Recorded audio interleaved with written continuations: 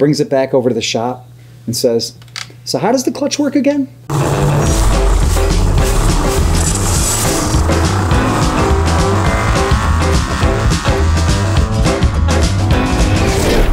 Hey guys, it's a quick hit Moto Stories with Unkie Phil.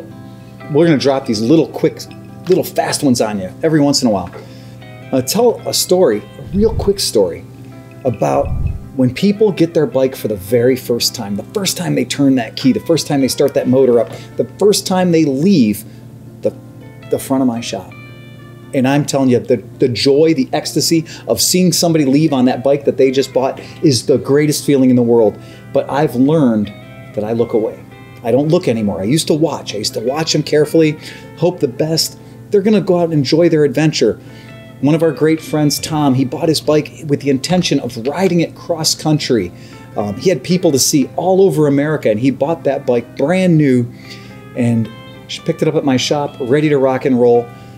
Gets out in front of the shop, pulls the clutch in, cracks the throttle up to about 9 million, drops the clutch in, wheelies all the way across West 25th Street.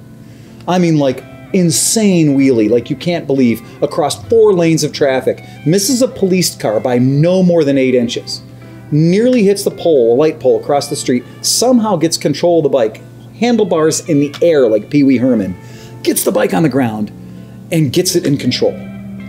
And you gotta know Tom. Tom can take it in stride.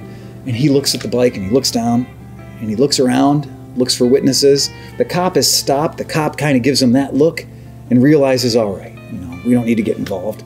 And the cop leaves. Tom gets back on the bike, starts it, brings it back over to the shop and says, "So how does the clutch work again?"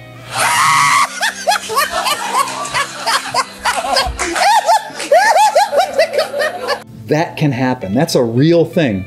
And then the other one, a lady comes out, just got done with the Harley-Davidson training programs. That means she was riding Harley-Davidsons or, Buells or something. And she shows up and she's on a 250cc automatic. And she's out in front of the store and I can't tell her anything. She knows everything. She took the class.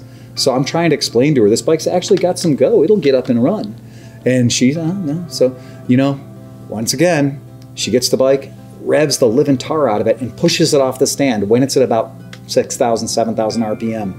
I've never seen a bike clear 4 lanes of traffic so fast.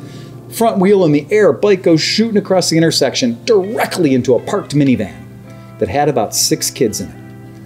And wouldn't you know, every single one of those kids suffered a neck injury or a head injury or something like that, even though they were in the van, and there was a dent in the side of the van about that big, but my insurance company really loved that one. So just keep in mind that first ride. Be aware, if you've never taken a ride before and you're thinking about making one your first, best to get you into a parking lot first and take it nice and easy. Don't just go out onto a major state route to start the game. Mr. Waters, I yes. think it's the end of your stay here tonight. Well, I gotta finish my drink. I can't leave here with this on the bar, so I'll be done in a second, sir. Well, with that, remember to ride fast and take chances. Look us up, Moto Stories with Unkie Phil at gmail.com, and subscribe because we drop these things about every week. Take care.